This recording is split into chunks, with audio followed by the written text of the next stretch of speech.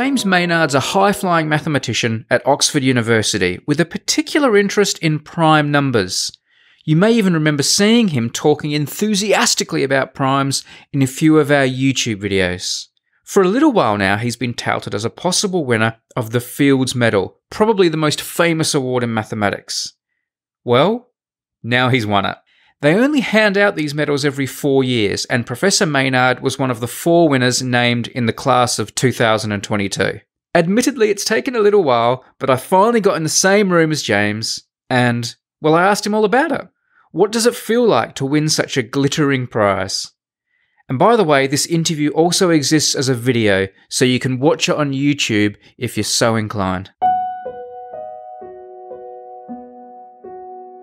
So certainly when I was in secondary school, I was aware of the concept of the Fields Medal as a sort of maths version of the Nobel Prize or something. I think the Fields Medal was the only maths prize I was aware of then. I can't remember at all when the first time I'd heard about the Fields Medal would be, but yeah, it must have been at some point when I was at school.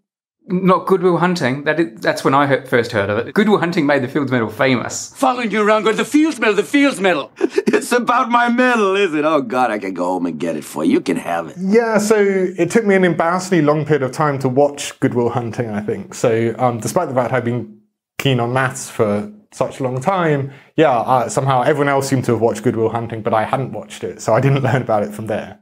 So you'd heard of it, but I'm assuming you couldn't have listed winners like FA Cup winners and stuff. You didn't have that kind of knowledge of it. No, so there'd be a couple of very famous mathematicians who I would be able to name, but then it certainly wasn't the case that in the same way that I collected football stickers and things like that, I could reel off a name of different Fields medalists. And you didn't dream of winning it? No, I mean, all of these things, I guess there's these legendary mathematicians that I very much looked up to and maybe on some level was inspired by and wanted to emulate, but it wasn't that I'd sort of had a personal goal or something to win the Fields Medal. What mathematicians did you look up to? When you were young? I didn't ask you that last time we spoke about this part of your life. Yeah, I guess there's lots of different figures, but sort of in the very historical sense, Gauss always strikes me as this sort of amazing figure in mathematics who just had this amazingly far-reaching deep vision that seemed completely disconnected with what other mathematicians knew at the time. So he was always the sort of inspirational figure who somehow really just saw depth and understood the complexities of things when these things weren't apparent at all. So I think he was maybe the sort of key inspiring figure, but then lots of the other famous names, and maybe more recently sort of Grothendieck is always a big name that comes up as a sort of revolutionary figure within mathematics. And maybe it was things like Grothendieck that made me really realize that maths was a living subject, and even in more recent times, individual mathematicians could have these insights that would have profound effects on the whole of mathematics, and mathematics wasn't a static subject where people were just making small incremental advances in very technical areas. It was the case that some of the big questions and things could have big answers and people could make big strides forward.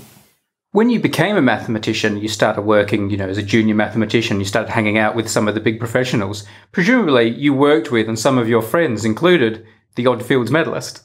Yeah, so I guess I ended up collaborating with Total, for example, when we were working on some of the polymath type projects with gaps between primes. So maybe that was the first time I had been concretely working with a Fields medalist. I'd certainly met Enrico Bombieri and Timothy Gowers beforehand, so I sort of had conversations with them and knew them. But also there's a number of sort of amazing mathematicians who haven't won the Fields Medal, but you are always inspired when you see someone who just has this sort of clarity of vision and understanding is always the thing that I find incredible when you see someone give a lecture or talk about something and you just, they're talking about maybe a very complicated and technical subject, but the way they understand things suddenly makes it seem like the simplest thing in the world because they just have this clarity of vision that is incredible to watch, and I always find that really inspiring. Did some of those winners have an aura about them though? Do people go, oh, see that person over there, they won a Fields Medal, when they walk in the room? Would that be a big deal amongst mathematicians? Or I know it's hard to say, no, you've won one. Yeah, it's hard to say. That certainly some mathematicians do have an aura about them. Part of that's their personality, part of that's the results that they've achieved. Yeah, knowing that they've won notable prizes sort of makes it more likely that they have an aura, but I feel an awful lot of it's also down to personalities, that some mathematicians might be absolutely incredible mathematicians, but they have the most disarming personalities, and when you actually end up talking to them, they seem like the most normal people, and you don't feel intimidated at all, whereas some other mathematicians have this sort of fearsome personality and intellectual rigor that I certainly found quite intimidating as a junior mathematician. So it's well documented. We've even spoke about it. You started having some successes and making some impressive breakthroughs. And people started talking about you being a contender for the Fields Medal. I used to see on Reddit, every time Fields Medal season came around, your name would be amongst the possible winners. Did people ever talk to you about it? Did people ever say to you, James, I reckon you could win it this year? Like things like that? Were you very aware of it? So maybe a couple of colleagues had loose comments and so made indications that they thought it was possible. But strangely, the biggest thing was that people didn't talk about it, that normally mathematicians like to gossip a little bit about Fields medals and things. And so in some cycles, sort of when we're just having dinner or if we're having coffee or something together, people gossip about who might win a Fields medal. But it was notable that for this cycle, no one was talking to me about the Fields medal at all, and I seemed to be cut out of all the normal gossiping that was going on. So in terms of my interactions with colleagues, it was actually more them not talking to me than them talking to me that was an indication that they thought maybe I was one of the candidates. How did you find out? So I was decorating my house, so I was at the top of a ladder painting one of the ceilings, and I came down to have a break and I checked my phone, and then I had an email from the IMU president saying, could we arrange a Zoom call sometime soon? And I had a suspicion then as to what it was. I was desperately trying to convince myself that he wanted me to be on some boring committee and this was nothing to get excited about at all because I didn't want to get ahead of myself. But realistically, that's when I had the first sort of inclination that maybe I'd won the Fields medal. And then we organised this Zoom call in my office. And fortunately, he was very kind and just said basically straight up, oh, we've decided to award you the Fields medal. So it cut all the tension out pretty quickly. What was your first feeling? Do you remember what first went through your head? Obviously, I was ecstatic. The IMU president asks you, will you accept the Fields medal? Because I guess there was this notable case with Perelman that he declined the Fields medal.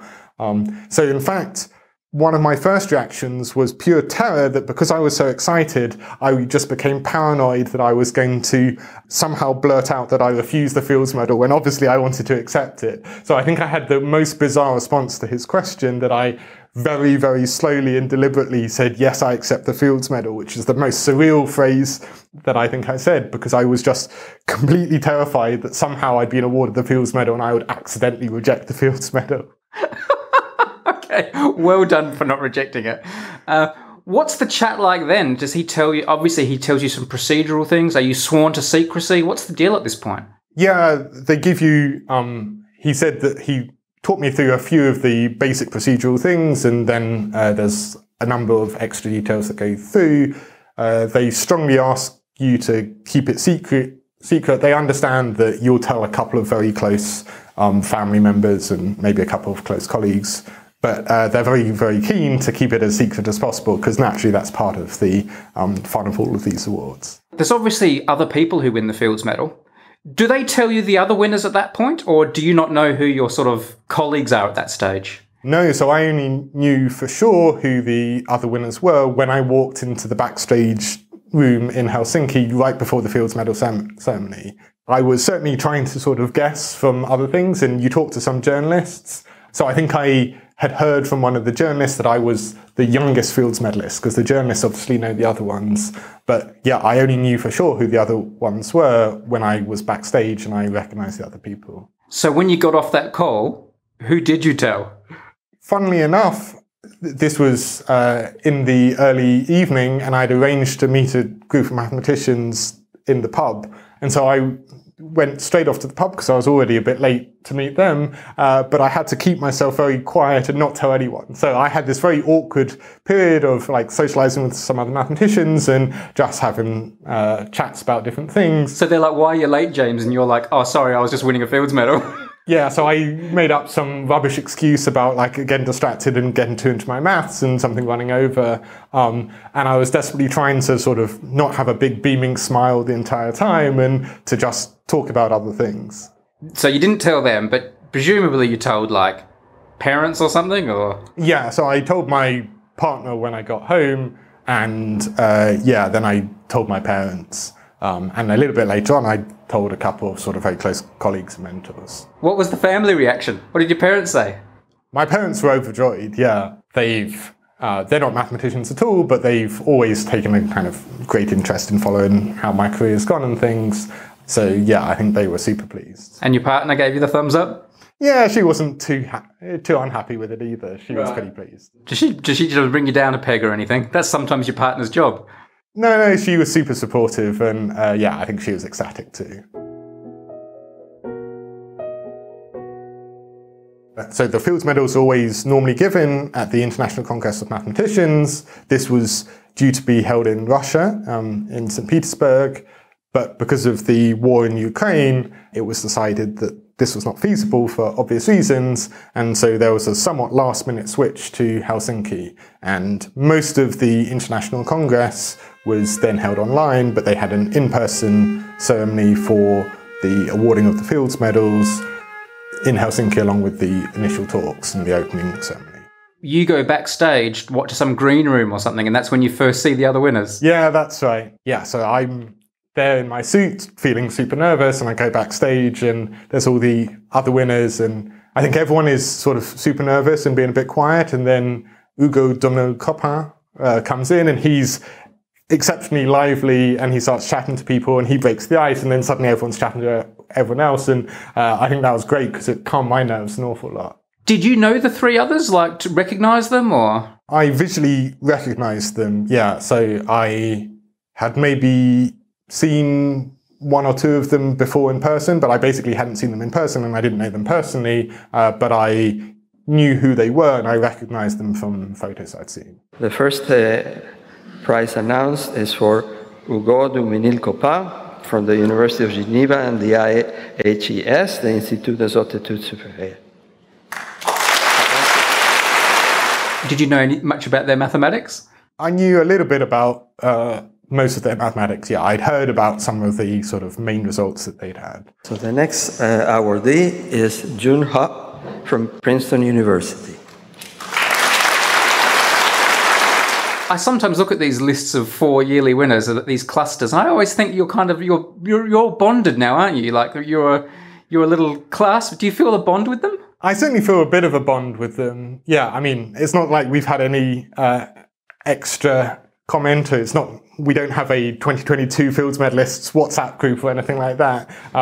There's a certain amount of camaraderie that it was a very important time in my life, and they all going through exactly the same thing at exactly the same time. So our last Fields medalist is, but not least, is Marina Wiesowska from EPFL.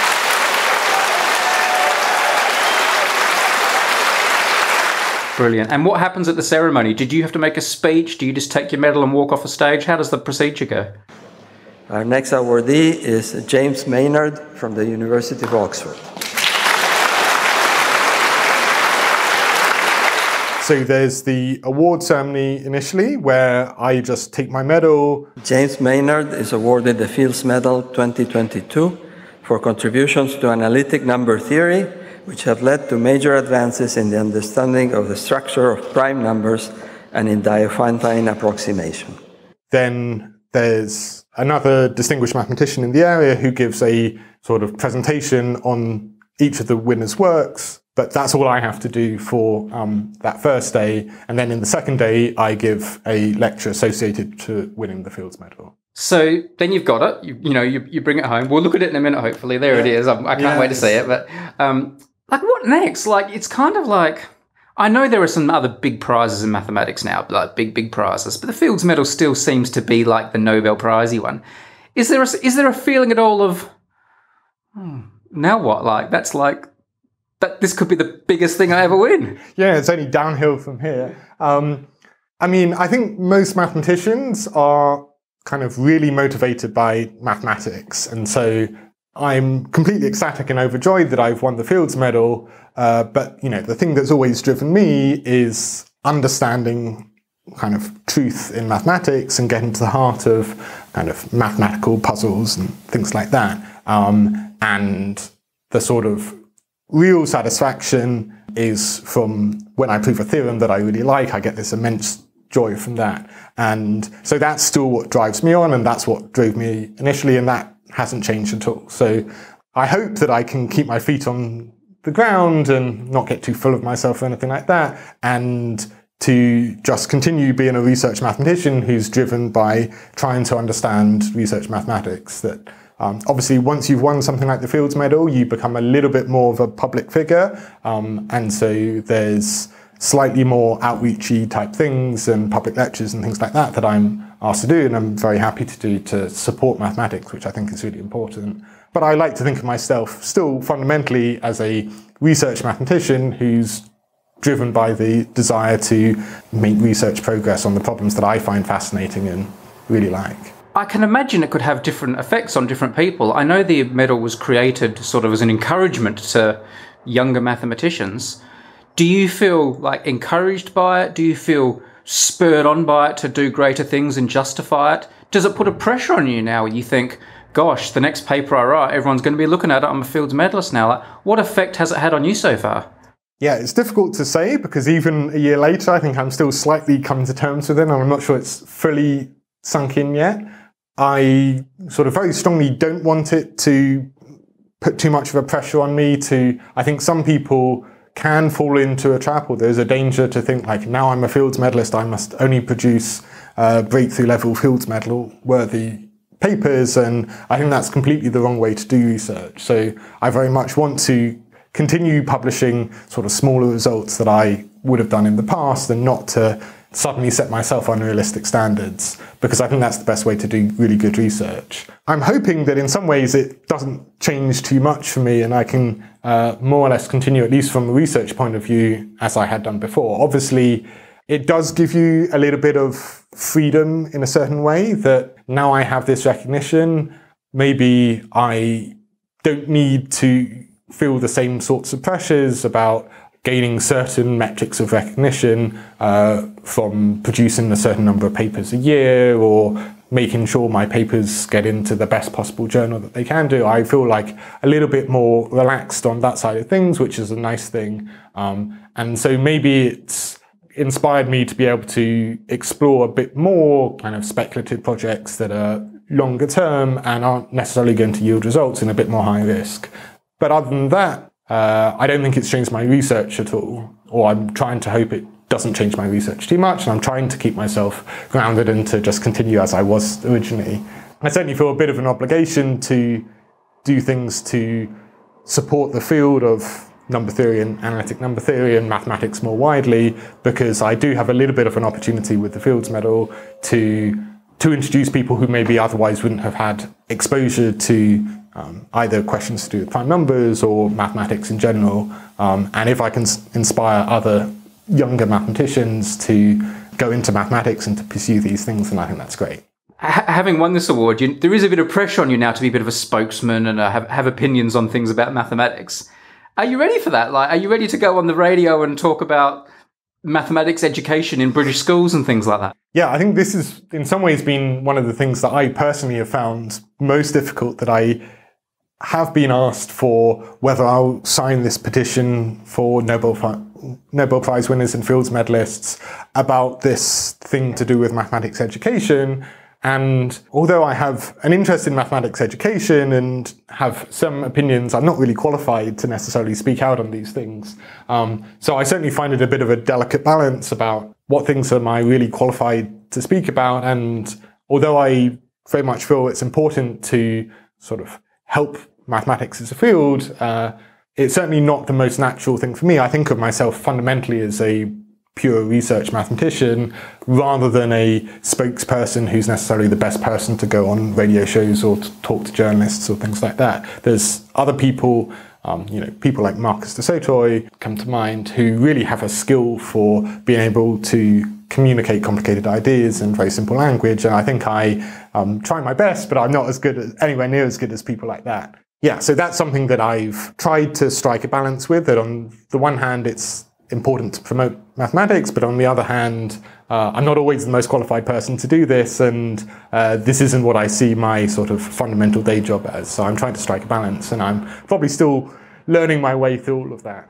Because you must be aware, you just coincidentally happen to have won the Fields Medal at a time that the UK has a Prime Minister that decided to start talking a lot about mathematics and the importance of mathematics. So it was on the front page for a little while, and he started talking about UK needs to up its maths game. Did you start thinking, uh-oh, I'm going to get some phone calls now?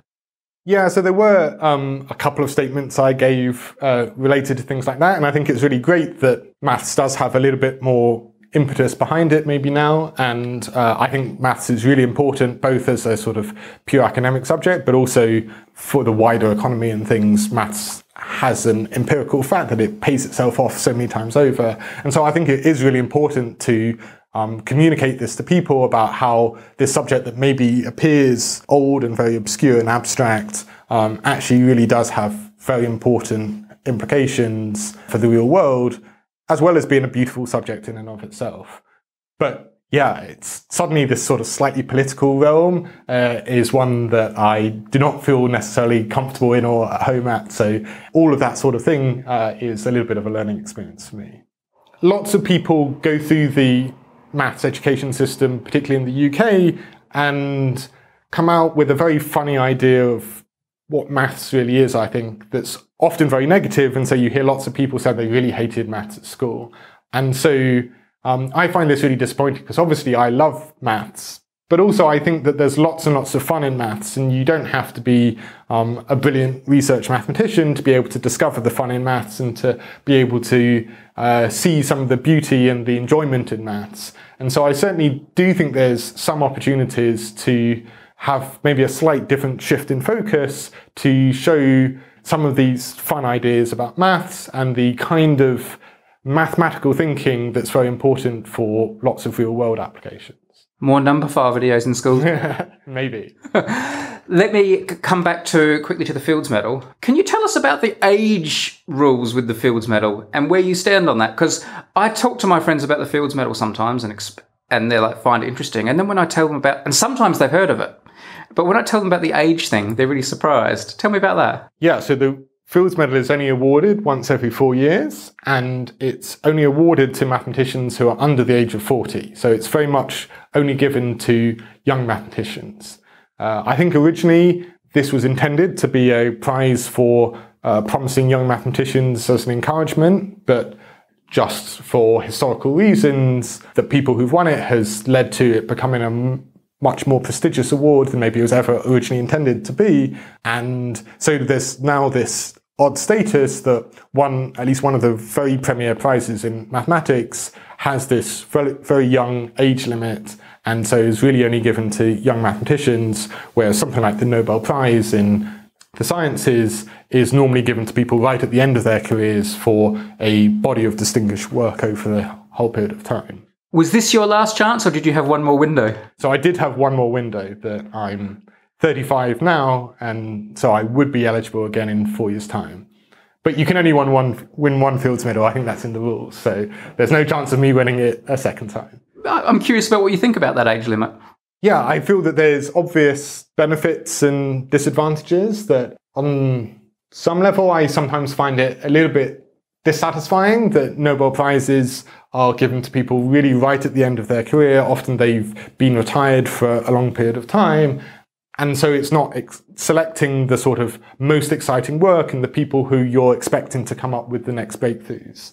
And that's one nice thing about the Fields Medal, that it is choosing very promising and talented young mathematicians and people who are therefore maybe amongst the people who might be making the next set of breakthroughs. You can use the benefit of it. Some of those little doors it opens and advantages it gives you can use while you're still practicing. Yeah, exactly. So that's certainly one benefit of the Fields Medal. Obviously, a big disadvantage is that the relatively low age limit has a certain distorting effect, that different education systems accelerate people to different extents. And so a 40-year cutoff is quite arbitrary. People who have to do military service, it disadvantages people who maybe take career breaks because of caring responsibilities or having children or things like that. It sort of slightly unfairly disadvantages. The fact that it's just once every 4 years with this age limit means that what year you're born, mod 4, has a advantage as to whether you have more possible research time to make contributions or not. So it has lots of sort of slightly undesirable effects like this as well. Yeah, if you solve the Riemann hypothesis as a 41-year-old, too bad. Yeah, exactly. But if you'd somehow just been born 1 year earlier, then everything would have been fine. Can I please see the medal? You can indeed. So this is my medal. It comes in that case, does it? Yeah, it came in this case. What was it like when they handed it to you? What did that feel like? I mean, I think I was in a daze the entire time through the ceremony. So everything felt amazing and I was just on cloud 9. But I was also slightly unaware of everything that was going on. Did any of your family come over to Helsinki? No, so the strange thing was that I was awarded my medal on the 5th of July, but my first son was going to be born on the 7th of July. So I received the medal on the 5th. On the morning of the 6th, I gave my talk associated to the Fields Medal. Normally they give the talks in alphabetical order, but they changed the order because I needed to get back to the UK from Finland. And I flew straight back to the UK after giving the first talk in the morning. And then in the morning of the 7th of July, my first son was born. So that was it's going to be difficult to top that week. Yeah. Brilliant. And the last question I have is, what do you do with it? What do you do with the medal? Do you ever look at it? Does it have pride of place? Is it locked in a safe, or as much as you can tell us? Yeah, so this is one of the slightly disappointing things, I guess, that because it is sort of valuable both sentimentally, but also I think the medal itself is gold and so has some value. I sort of have it locked in a box at home, which means I don't actually see it very often. It's just sort of locked in a cupboard somewhere. And so in some ways it's a bit silly that I win this medal that I'm super proud of, I really like, but rather than show it off or look at it, it just gets put in the cupboard. Do you ever get it out? Does anyone ever ask to see it besides me? Yeah, occasionally if a sort of mathematician comes round for dinner or something, I'll get it out to show them and things, because, yeah, I think lots of people like to sort of touch and feel it. That's all for now. Check out the show notes for more links, including a playlist of interviews we've done with other winners of the Fields Medal. And more interviews with James Maynard, of course. And by the way, I'll also link to details about the other winners of the Fields Medal in 2022, so you can read about them. There were 3 others, of course. I'm Brady Harron, and you've been listening to the Numberphile Podcast.